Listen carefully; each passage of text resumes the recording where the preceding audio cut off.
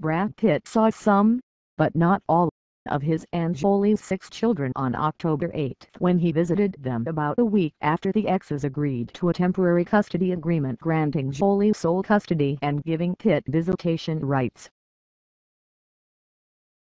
Jolie filed for divorce from Pitt on September 19, 5 days after Pitt allegedly got into a physical altercation with one of his children while arguing with Jolie while drunk aboard an airplane.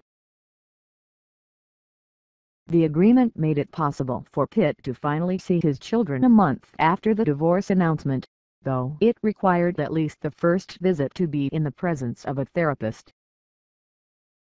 It is unknown if future visits are also require supervision or monitoring, but both Pitt and Jolie are required by the agreement to seek individual counseling.